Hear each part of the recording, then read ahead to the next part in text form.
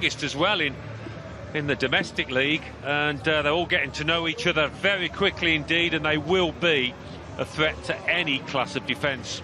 Well, the opening night of the group stage brings together the last two winners of the Europa League. Current holders Sevilla returning to the Champions League for the first time in 3 years, taking on Chelsea for the very first time.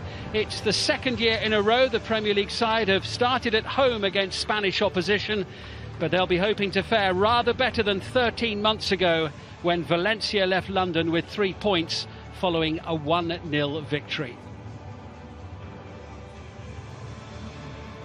Julen Lopetegui there, the coach of Sevilla, who led them to the club's 6th Europa League title in August. It's Barcelona. Here's Ocampos, just muscled out of it. Of the ball, he'll work up and down that flank, as you see there. An aggressive player as well as a skillful one. Well, Frank Lampard, Acuna now gaining ground. And James had the pace to get back and make the block. Outfit.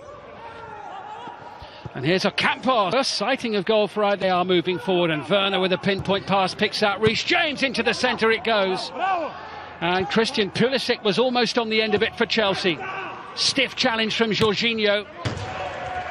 Yeah, with regard to tightening up at the back, they keep leaking goals as they have been, and be a lot of questions being asked. National team the last couple of years, but proving a point of what a good coach. In his career, can he play week in, week out at a faster pace? Well, he's got his team a free kick there, going to ground under the challenge of Luc de Jong. Jorginho did what he had to do there to try and block off Ocampos, and it will be the first yellow card of this Champions League campaign. And Jorginho and Fernando. Stiff challenge there between. They press well, don't they, Sevilla? Really well organised in getting up.